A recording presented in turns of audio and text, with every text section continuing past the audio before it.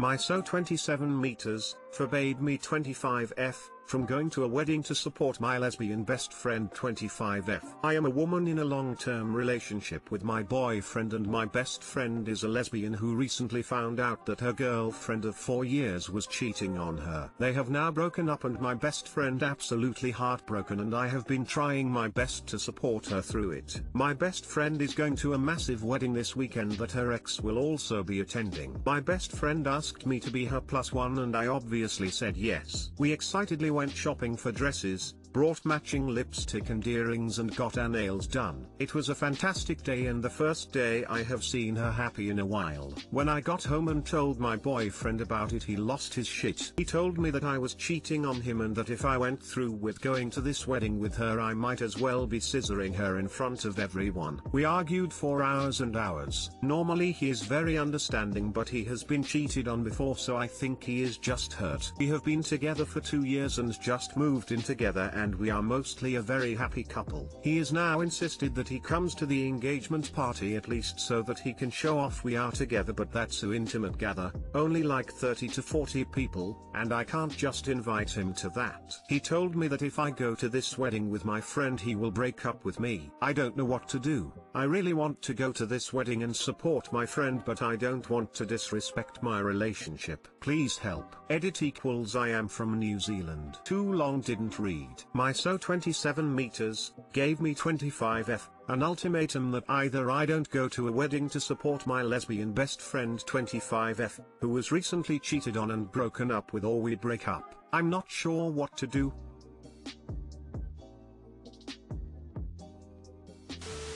If it were me, I'd be going with my friend to the wedding. He's being an asshole, and has no right to forbid you from anything. All his bluff. If he's stupid enough to go through with breaking up, then you've dodged a mighty bullet. Yes, this someone who thinks they can forbid you from doing things is not someone you want to be with.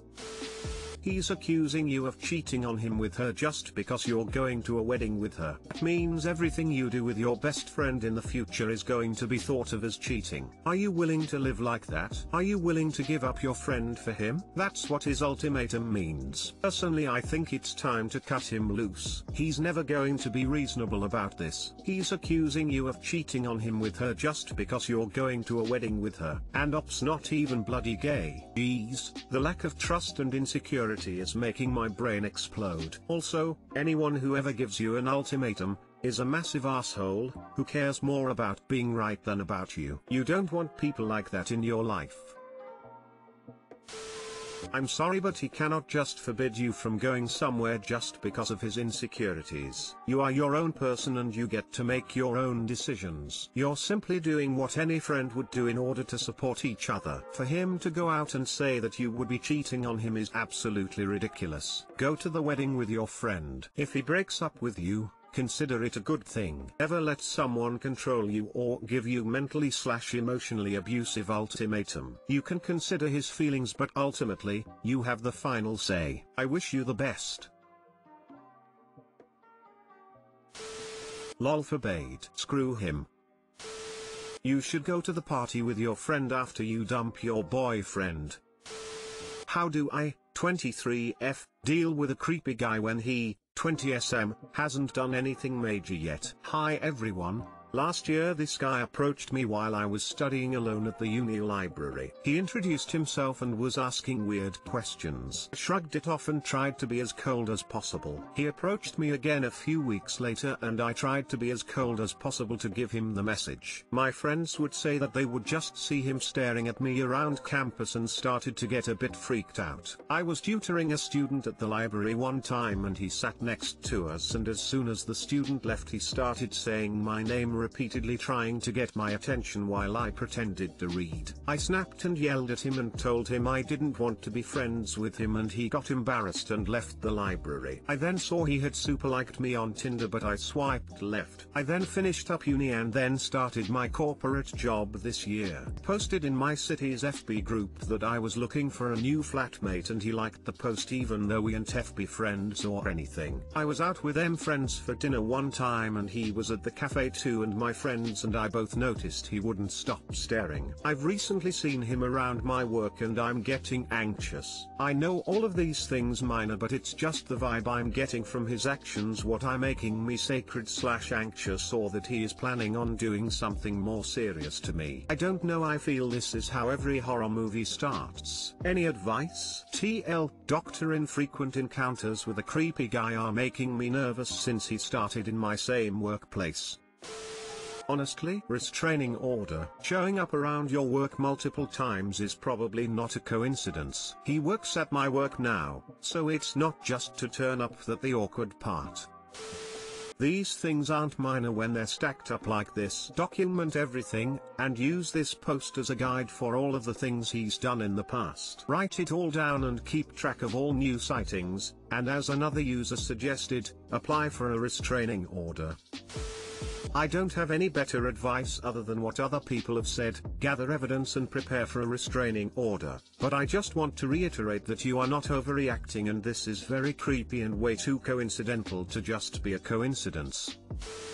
It sounds like he's stalking you. First of all, block him on social media, set your profiles to friends only and don't accept friend requests if you aren't sure who the person is. That will cut off some of it. As for him around your work, don't acknowledge him or talk to him. If he approaches you, tell him to leave you alone. Let your boss or manager know about this so that they know your concerns and can alert people to watch out for him. If he escalates, you should probably file for a restraining order so you at least have means to have the authorities remove him if he won't leave you alone.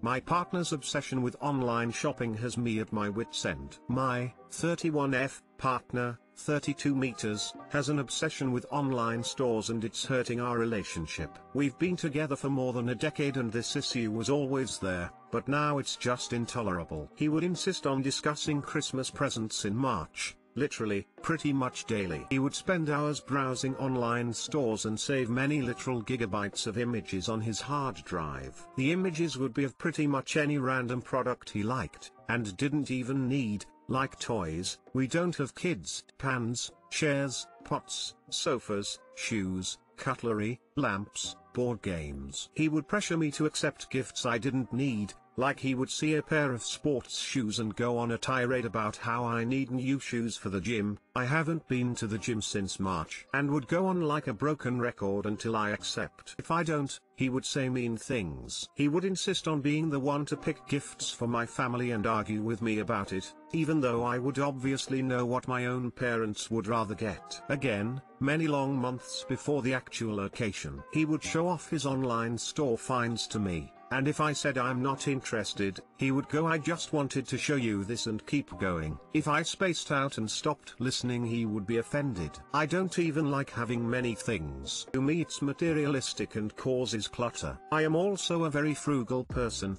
who values her health and experiences over trinkets. I also would rather have us save for our own place, and every board game we play just once, and every overly expensive gift for grandma moves us further. I have tried talking to him about it many times and it's hopeless. He would promise to tone it down and I would wake up in the night to him scrolling. He would wait for an opening in my boundaries to go back to his usual ways. My therapist seems to have given up, because instead of suggesting new communication strategies, she just asks me to picture my life in 5 years if he doesn't change. To me it looks like addiction, but he refused to acknowledge that. Every time I try to address this, he treats me like a critical parent who is just never happy about how he is. I don't know how I can make him stop. He did start therapy recently, but it feels like it's just so that I give him a break. We also had a couples therapy at some point, but the therapist was clearly running a script, and after wasting so much money we stopped going. TL, Doctor of all things, my partner seems to be addicted to online stores.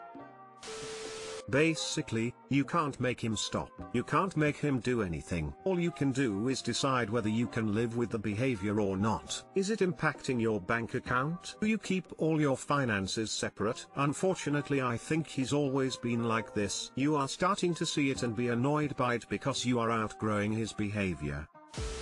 My therapist seems to have given up, because instead of suggesting new communication strategies she just asks me to picture my life in 5 years if he doesn't change. Your therapist is wise. Rather than do the painful thing of setting up boundaries, imposing consequences and letting him throw temper tantrums, you're wringing your hands and trying to wish everything away. He would wait for an opening in my boundaries to go back to his usual ways. You don't have boundaries. Raising objections and then caving immediately in the face of his pouting is not a boundary. That's you trying to convince yourself that you're not being played like a violin. Boundaries, actual boundaries, operate more like this: you stop accepting his gifts, period. He gives you unwanted gifts. They go directly to Goodwill. He wants to bore you senseless with his shopping tales. Give him 10 minutes then shut it down. Okay, good to hear that you're chuffed about your finds, but I've run out of bandwidth for today. Hey, how about local sports ball team? Refuse to engage in gift talk.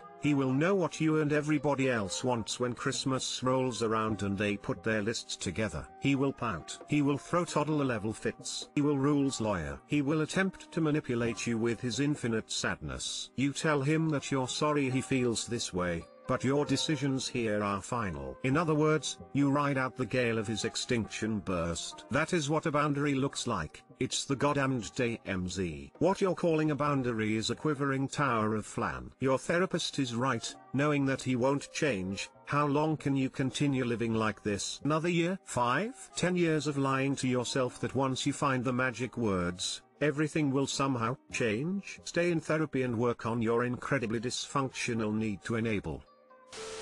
My therapist seems to have given up, because instead of suggesting new communication strategies she just asks me to picture my life in 5 years if he doesn't change. That seems less like giving up and more like giving you the right advice. You've talked to him about it and he claims he'll change just to get you to stop talking about it, then resumes this addiction that he's happy feeding, and is fine with attacking you if you don't encourage and enable it. You can't make him stop. He has to want to stop. Years with him have shown you that he doesn't want to. So now it's on you to decide whether you want a life shared with his shopping addiction or whether you want a life free of him and the addiction both.